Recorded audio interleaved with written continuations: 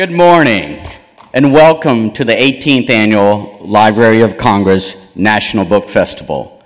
I'm John Parrish Petey. I am the chairman of the National Endowment for the Humanities, and NEH is proud to sponsor this year's Understanding Our World stage. An independent federal agency, NEH was established in 1965 under LBJ as part of the Great Society legislation, and we're rooted with our sister agency, NEA, still in that cause.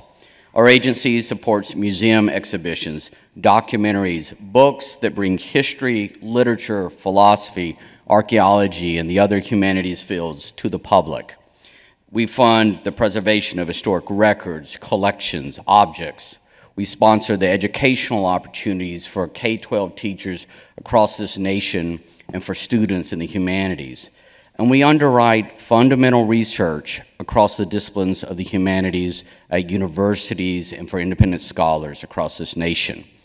And so it is my absolute pleasure to be here to introduce this panel, Monumental Decisions, which will be led by 4 scholars, 4 thinkers and writers, and their book signings will be on the lower level shortly after this program at 11:30.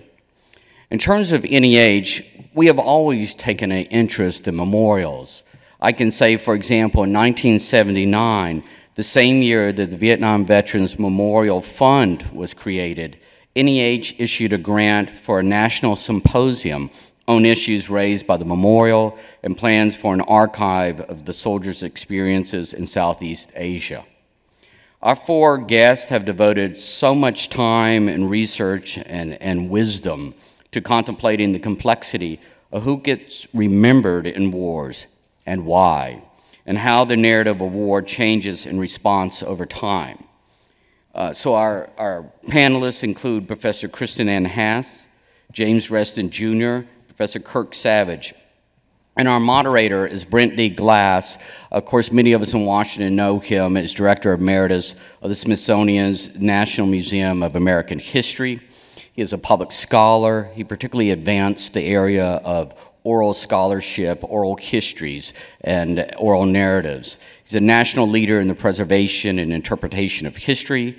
Glass also served as a member for a decade of the Flight 93 Memorial Advisory Commission. He is the author of 50 Great American Places, Essential Historic Sites Across the U.S. Brent will introduce our panelists, so please join me in giving them a warm welcome.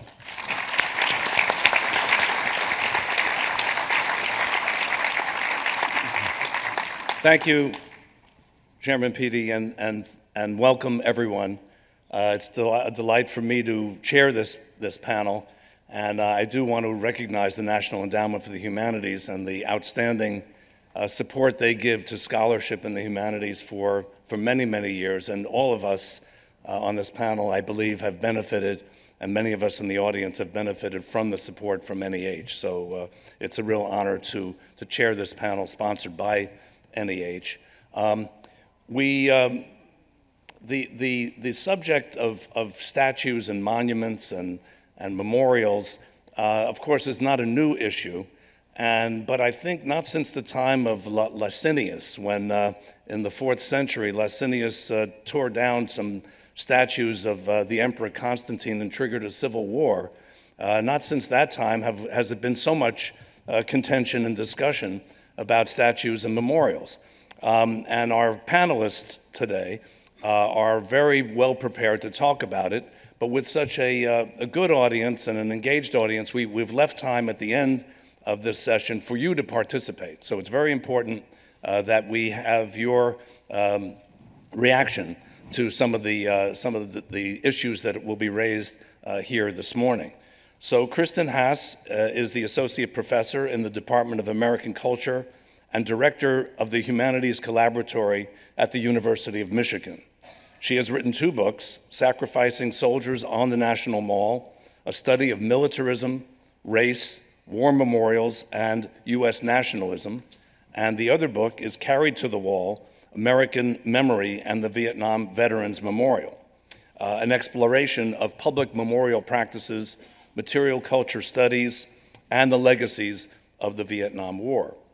Kirk Savage is the Dietrich Professor of History and Art and Architecture at the University of Pittsburgh. He is the editor of The Civil War in Art and Memory, the author of 2 books, Standing Soldiers, Kneeling Slaves, Race, War, and Monument in 19th-Century America, which is just out from Princeton University Press in its 2nd edition, and also Monument Wars, Washington, D.C., the National Mall, and the transformation of the memorial landscape. James Reston Jr. is the author of 18 books, including Warriors of God and The Conviction of Richard Nixon, which inspired the play-turned-film Frost Nixon.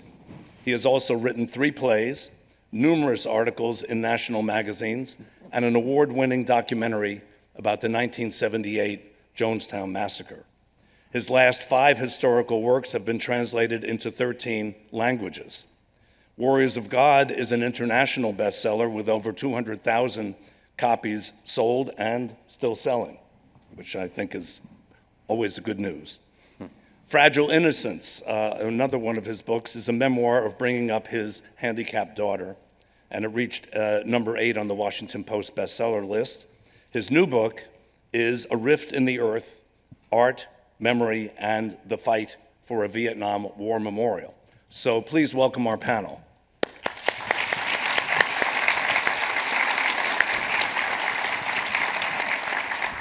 And what we're going to do is, this is divided into really 4 parts. First, I've asked our panel to talk a little bit about the intellectual path that led them to write their books on monuments and memorials.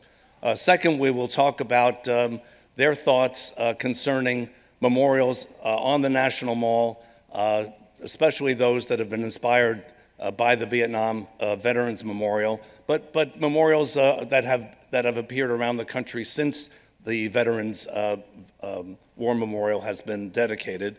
And then the third part of our panel will be to talk about making monuments and what we should be thinking about the monuments that were dedicated more than 100 years ago as a result of the commemoration of the Civil War. And finally, it will be your turn to ask us questions or make comments.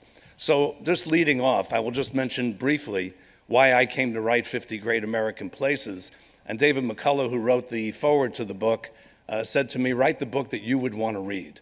And the book I wanted to read had 3 goals. One was to inspire history education. Second was to encourage people to go out and visit historic places. And the third goal was to encourage the preservation of our historic sites. Now, several of the sites that I write about are also related to the memorial landscape of America. There's the USS Arizona in Pearl Harbor, the Salem Witch Trial Memorial in Salem, Massachusetts, of course the National Mall, the memorial at Wounded Knee, South Dakota, and also the Statue of Liberty. And I may have a few comments to make about the Statue of Liberty because it's a great illustration of how some memorials wind up in the public consciousness in a very different way, have us thinking in a very different way than what they were originally conceived to be. But I want to stop and let our panel discuss the intellectual biography of their books, how they came to write what they wrote about memorials and monuments. And Kristin Haas, would you please lead off? I'd be happy to. Good morning. I started with an interest in patriotism, in how patriotism works, in where that you hear the anthem and you get a hit of emotion. I was really interested in how that came to be, who made it. I was a hippie kid from Northern California and understood myself to be intensely patriotic. And I was, as a young girl, fascinated by the First Ladies, which for my demographic was fairly unusual. And I wasn't interested in the First Ladies' dresses. I was interested in, for women who couldn't have access to the highest office, what it was like to stand next to that. I was interested in the emotional power of patriotism And that led me to an interest in public history. Who gets to make public history? What are the stories we tell each other and ourselves about who we are and how we came to be? And that interest in public history led me, after I graduated from college, to an unpaid internship at the National Museum of American History. And my first job there was to work on an exhibit on everyday life in the 20th century. What are the objects that would tell the story of American life in the 20th century to the millions of middle schoolers who moved through that building? The dress that Elizabeth Eckhardt wore on that famous day in Little Rock. I was spending all my time thinking about kind of what are the objects that tell our story. And because it was an unpaid internship, I was a nanny, and I had an hour to myself every day. So I was running around the mall, and running around the mall, I went by the Vietnam Memorial. First time noticing the objects, the boots, the flags, the flowers, the unexpected toys. Second time thinking, what is this? Third time stopping in my tracks and saying, this is an incredible expression of patriotism, but also a making of public history that was unsolicited, that was at that time. Now there's a tragedy and everybody brings their stuff. That did not happen in the United States. It's ubiquitous now. It didn't happen before the Vietnam Veterans Memorial. So I brought my interests in the emotion of patriotism and the mechanics of patriotism and how public history more broadly is made to a study of those objects. And that's produced my dissertation and then my first book, Carried to the Wall. And I wrote about why that mattered. And the second book is a follow-up. I was interested in the objects still, but I was really interested in how the Vietnam Memorial, the objects, the place itself transformed memorial practices going forward. Thank you. Jim Reston, Rift in the land. So I'm a veteran that was in the Army from 1965 to 1968, fortunately only by happenstance, not in Vietnam. And afterwards, I became very involved in the amnesty movement for the return of war resistors to the United States who had gone into exile. And the service in the Army gave me a very deep understanding and sympathy for the soldier, especially the soldier who is at risk. And the experience with amnesty gave me a very deep interest in the whole question of reconciliation, but particularly reconciliation after divisive war. Of course, I was focused with amnesty on reconciliation after Vietnam, but the historical parallel of the post-Civil War period with its amnesties for Southern soldiers and Southern leaders was a real parallel in the argument for a universal amnesty for Vietnam War resistors. So in a way, with this current book, I was returning to some of those old emotional roots. I always think that beyond intellectual interest in a subject, it's a very good thing to have an emotional connection to it. And in this case, there were two emotional roots. One was that I was a good friend of Frederick Hart, who is the sculptor of the three soldiers at the Vietnam Memorial. These sculptures probably saved the building of a Vietnam memorial at all, as controversial as they are artistically. So I was very interested in my interchanges with Rick Hart about the battle over the Vietnam Memorial. The second is that I have one colleague, fellow GI who's on the wall, who was killed in Hue, January 30th, 1968. as the North Vietnamese came in, invading the city of Hue. And so in a way, I personally experienced the very heart and the very essence of the Vietnam Wall of Maya Lin, that the survivors of Vietnam look at their friends who are lost and see their own image reflected in that wall. There was a third impulse, not so noble, that my daughter Maeve finished her master's degree at Dartmouth in Vietnam Studies, and I went to her graduation ceremony, and we had a chance to talk to her advisor, who was an advisor to Ken Burns's Vietnam, magnificent Vietnam documentary series. And this was some time ago, and I asked this scholar, well, when is the Ken Burns thing going to happen? And he said, oh, not for 2 years from now. So I thought, 2 years, that's about the time that it takes me to write a book. And A Rift in the Earth was published the day before Ken Burns's documentary. Well done, well done. National television. Very good timing, thank you. Kirk Savage, talk a little bit about the background that led you to write what you're writing, but then lead us into the next question, which is thinking about memorials and monuments, especially here in Washington, since the Vietnam Veterans Memorial, but other examples if you choose to, since that time. Okay, so I'm kind of a scholar, a one-note scholar. I mean, I've been writing about public monuments for over 30 years.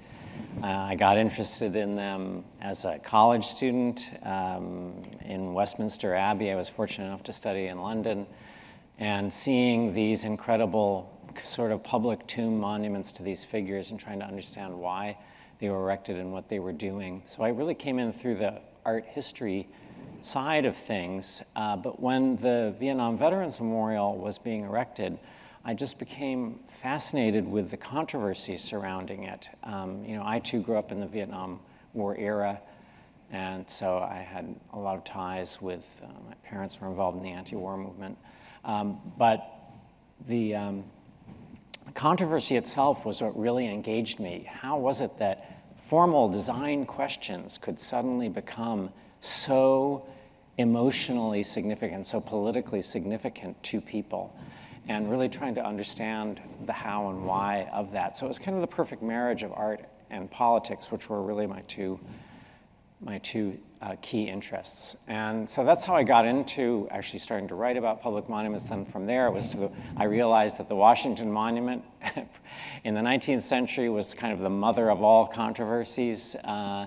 And I began writing on that, and that propelled my interest in the National Mall.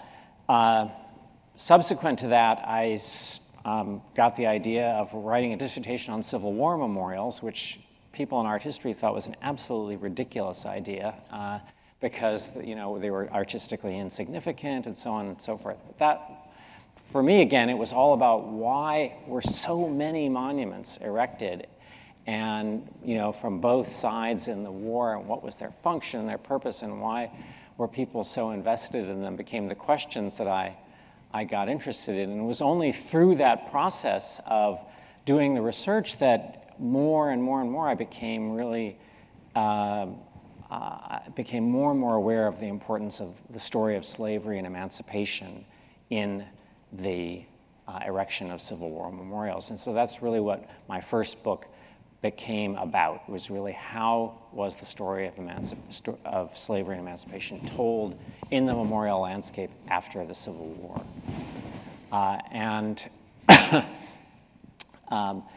I have ancestors on both sides in the war, but my father's family is from Alabama, and with deep roots there, and so that also partly drove my interest, particularly in the Confederate monuments, and in trying to grapple, really reckon in a serious way with the history of what I came to see as the history of white supremacy that lay behind the Confederate memorials.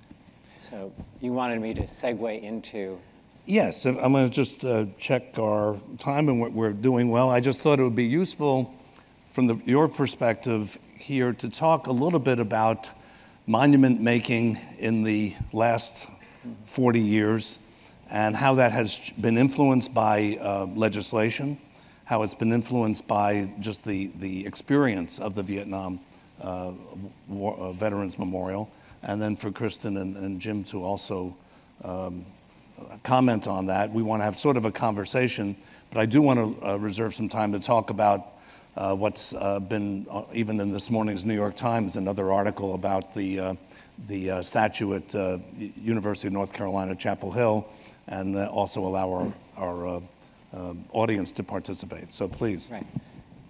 So, the Vietnam Veterans Memorial really was a game changer, in the history of monuments in the United States, and my other panelists can talk more about this.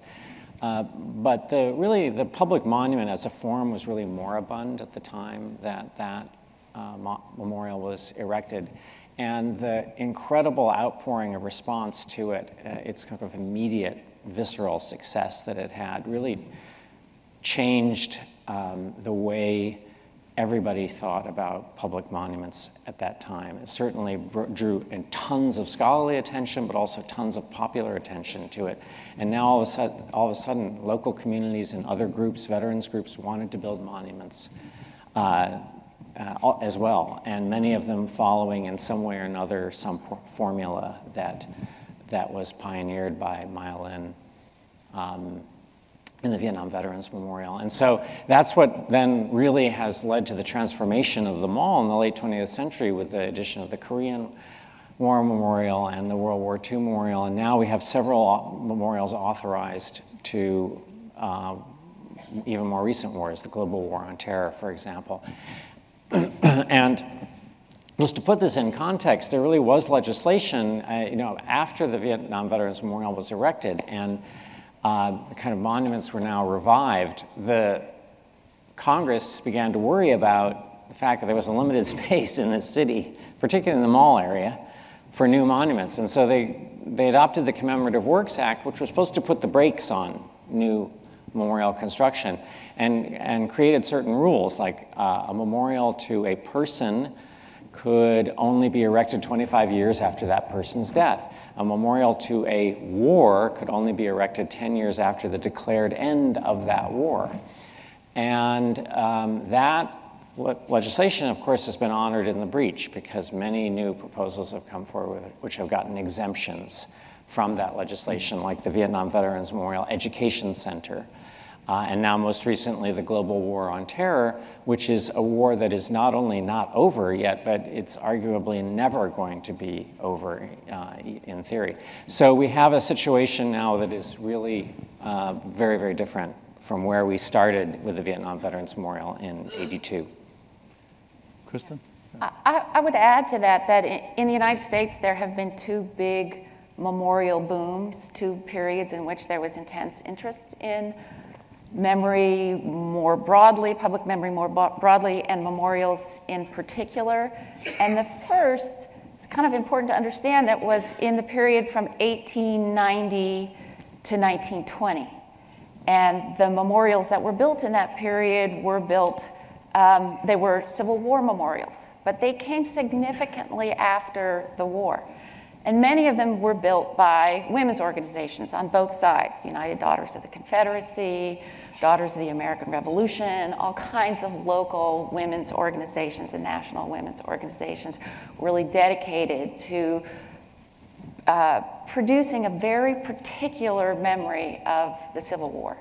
And after the First World War and the Second World War, there was very little interest in monumentality, in stone that would make a particular meaning of those wars. Those wars were remembered by small local lists of names in a town square, but also really importantly by infrastructure, especially after the Second World War. World War II veterans in their American Legion meetings, in their local newspapers, were very explicit that they wanted infrastructure. My daughter, who's in the second row, went through much of her life wearing a t-shirt that said vets, because she swam for the Veterans Memorial swim team. It didn't really occur to her necessarily that she was honoring the service, the incredible service of Americans during the Second World War, but in fact, that's what they wanted. They wanted kids to have pools and basketball courts, and it was Jan Scruggs and Maya Lin's Vietnam Veterans Memorial that changed that, that made memorials matter again, and that inspired this incredible short-term transformation of the National Mall.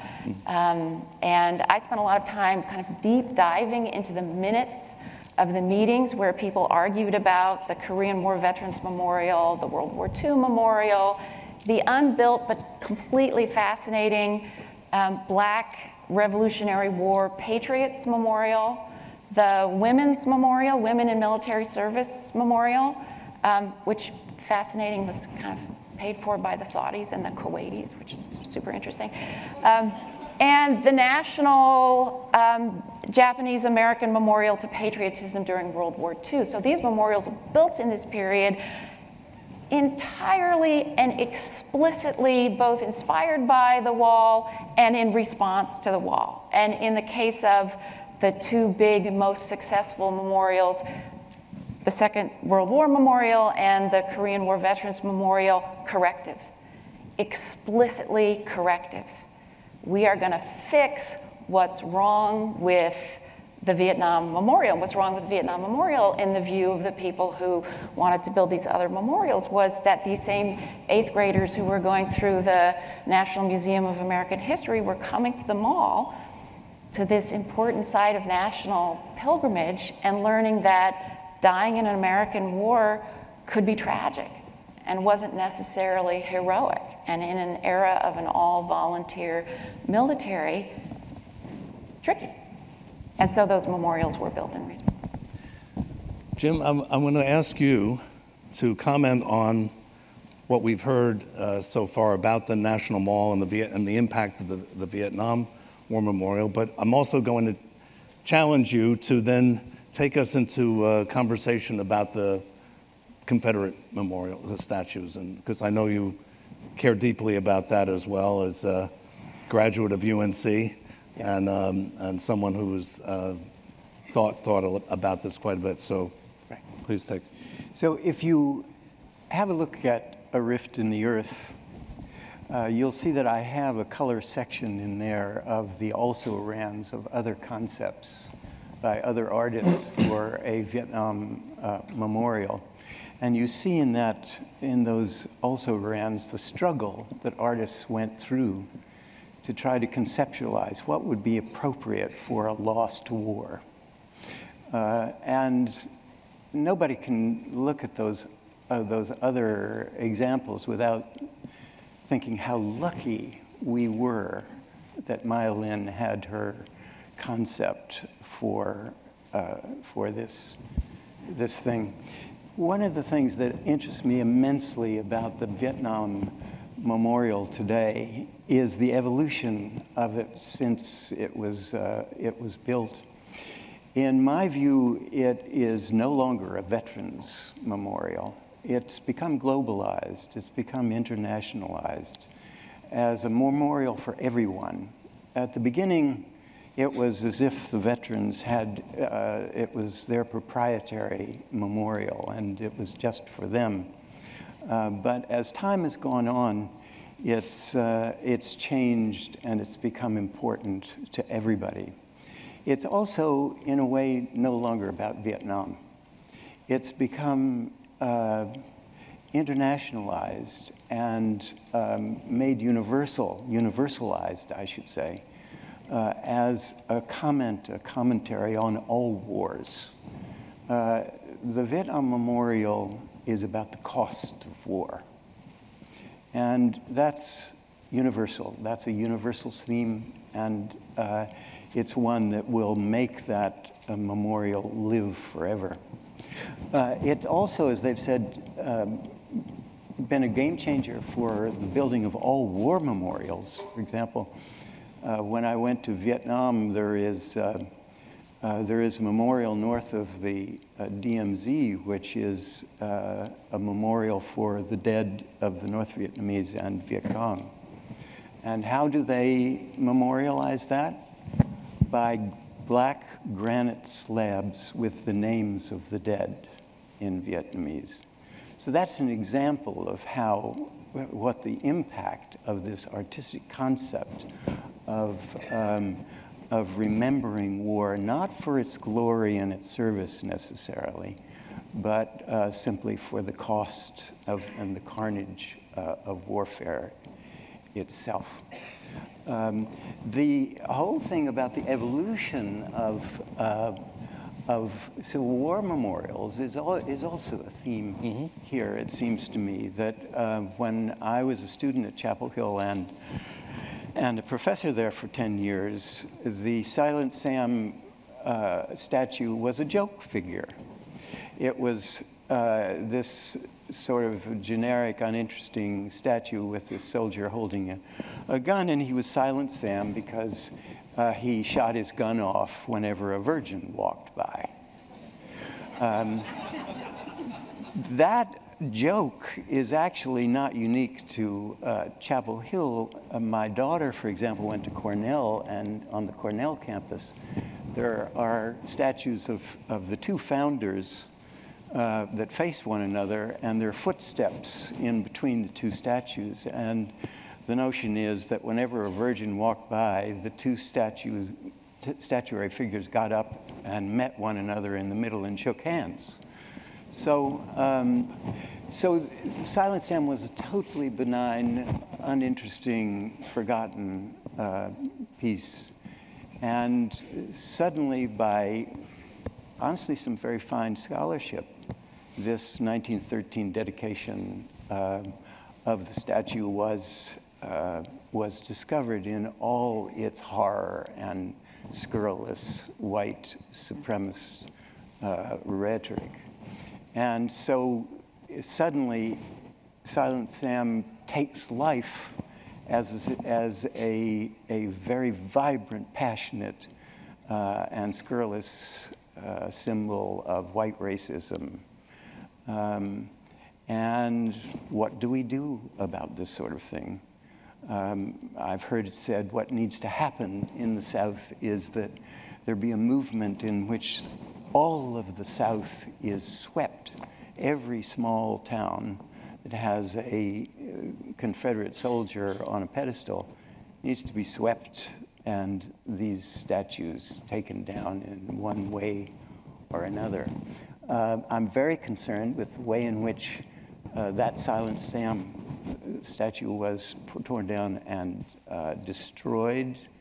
It concerns me as a historian about what is the impact of that kind of action, and where does it lead? Is this basically leading us towards a concept of the Civil War of glory on the northern side and humiliation and shame on the Confederate side, and therefore any symbol of the Southern Confederacy is shameful?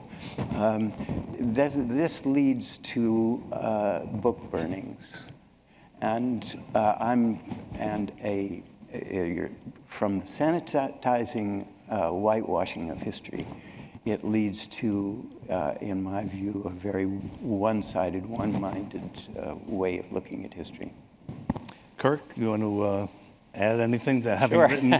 written and I was interested in your book, which has a long section on Monument Avenue and the Lee Memorial in Richmond, and I recommend to the audience to look at the mayor of Richmond commissioned a very thoughtful process to evaluate what to do with Monument Avenue, and it's online on the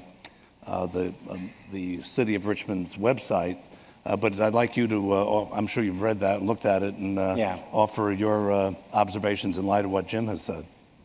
Sure. Well, this is a really vexed issue. I think, Jim and I are maybe on somewhat different ends of the spectrum on this question. As an art historian, of course, I'm inclined towards preservation. If stuff isn't preserved, we can't study it. So that's a basic kind of bottom line. The problem is these monuments that are out in public space that are honored, they're honored by virtue of where they are. They were put up for particular reasons to actually advance certain agendas. And how do we reckon with that, and how do we contest those agendas now in the present? What's the right thing to do? There really aren't a lot of easy answers to that. My view is that the monuments themselves sanitize history. They tell a particular version of history. They were motivated by white supremacy, and they were meant to actually celebrate the triumph of white supremacy in the South. And that is a very difficult pill to swallow now. So, I mean, I can just tell you from my own personal experience in Pittsburgh, we had a monument erected to Stephen Foster, which featured a barefoot, toothless black banjo player sitting at his feet. And for a long time, it was also kind of like Silent Sam, a joke, at least within the sort of white professoriate like me, it was kind of a joke. But once Charlottesville happened and those people in the public sphere, particularly the African-American community, felt more empowered to actually speak up about this statue, we saw how long they had been living painfully with this monument for so many years, and had their voices, in fact, they had protested at different times, but their voices had been, for the most part, ignored. It has to be remembered that public space is not a level playing field where everybody has free speech. So public monuments were erected by people who had the power to erect them. And that power continues. And so that is the problem that we, I think, face today. And it has changed my thinking. I mean, I see a whole range of solutions possible for monuments, but none of them are easy, and none of them are cost-free. And I do see removal as one option. That's, in fact, what happened to my Stephen Foster statue, is it's gone now. Right? Well, I think it's interesting, and I want Kristin to offer a comment on this as well.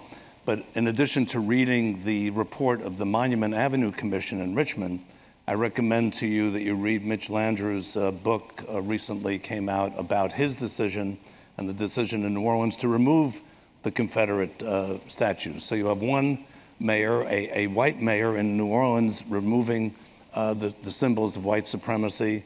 You have an African-American mayor in Richmond endorsing a preservation of Civil War monuments. So we've got a very interesting conversation going on here in those two cities. And now we'll add to that where I went to school and where Jim Reston went to school at Chapel Hill and in North Carolina. Kristin, and then we're going to let the audience have a chance. I would just add quickly that it's important to remember that memorials are fairly blunt instruments, and they are used as such, and that we don't need to hold on to memorials as the keepers of our history. That's why historians spend years and hours in the archives, right? There are more subtle and more complicated ways to tell histories.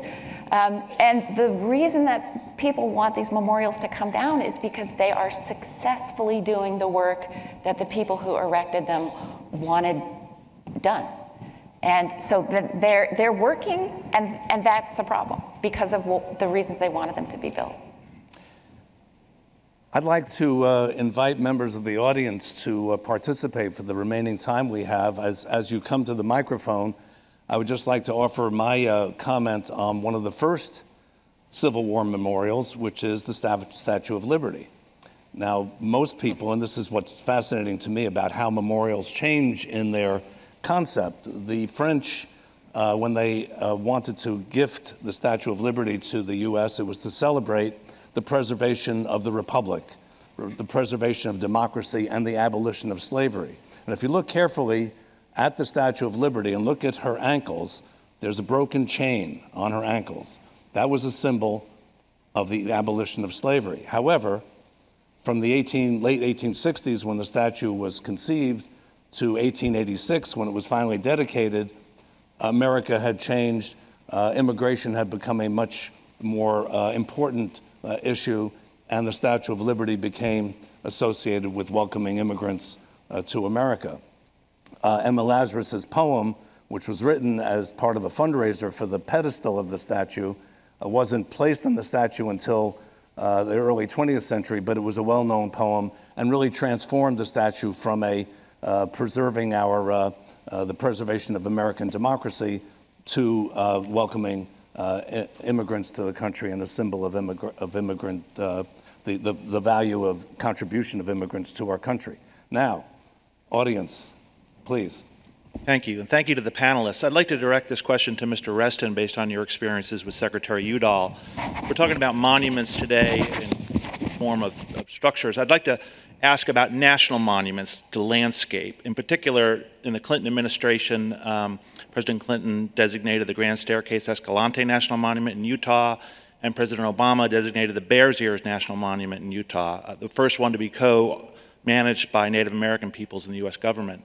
And the current administration has shrunken the size of both of those monuments. And I wonder, my question is, what does that say about changing values in America? And what does the larger statement about tearing down these structures say about our values as a country? Thank you.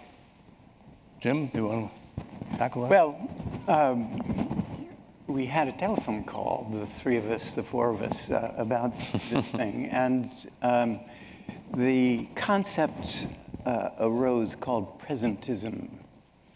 And the definition of presentism is the application of your values today on past events.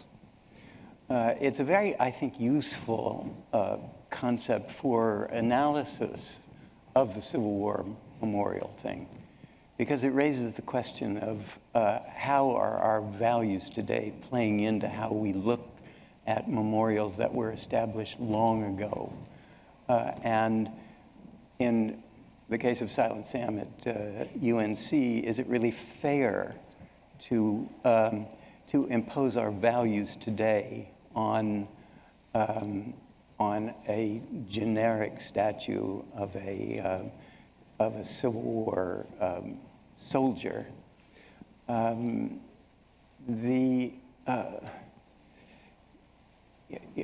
You know, that memorial was so benign for so long without any of this thing. So suddenly we are meant to feel what people felt in 1913 in relation to our values. It should be remembered that 483,000 Southern men were casualties of the American Civil War. And so it is at least a part of the way in which these statues were erected, and this is where Kirk and I would have our debate, that those statues were partly erected for the grief of the loss of Southern boys, and perhaps secondarily for the whole process of invasion, not necessarily for the protection of slavery, but the invasion of the South by the North. So I think it's not a complete explanation to just cast upon all of these statues that were erected on about the Confederacy in relation to our values today. So we've got 5 minutes. We got about 8 questions. If somebody evicts us, I will then have to leave. But let's make the questions real quick, and our panel will answer. Sure. I'd like to ask the panel to focus on Washington, D.C. Sometimes I worry that monuments and memorials are like tattoos, that the first one is glorious and meaningful, and the second one also has some importance to the subject. And then eventually you run out of space and your arms are covered with these things without any coherence or plan. And driving on Independence Avenue every day, I look over and see what's going to be the new Eisenhower Memorial, and I have no comment on the artistic value of it, but it looks like it's going to be very large. Aren't we eventually just going to run out of space? And if this country endures for another 100 or 200 years, there will be no more room for a monument or a memorial. Kirk, do you want to take We will. The short answer is we will run out of space, partly because monuments are so much larger now. So we're talking in terms, in Washington, we're talking in terms of acres, which is, I mean, when I saw the site for the Eisenhower Memorial, I was thinking, why couldn't we just go back to the old-fashioned guy on a pedestal, that didn't take up very much room? And the problem is that these monuments live forever, but they actually don't in the public consciousness. I mean, they become obsolete after a while, with some exceptions like the Vietnam Veterans Memorial. So Philip Kennicott, for example, from the Washington Post, suggested maybe we could decommission war memorials after a period of time, like 50 or 60 years. We could have a sunset provision. Sunset, and put them out in Arlington Cemetery with a wonderful ceremony, and then clear the ground. Okay, let's have a couple. Oh yes, please. I think we need to hope for war memorials to go out of fashion.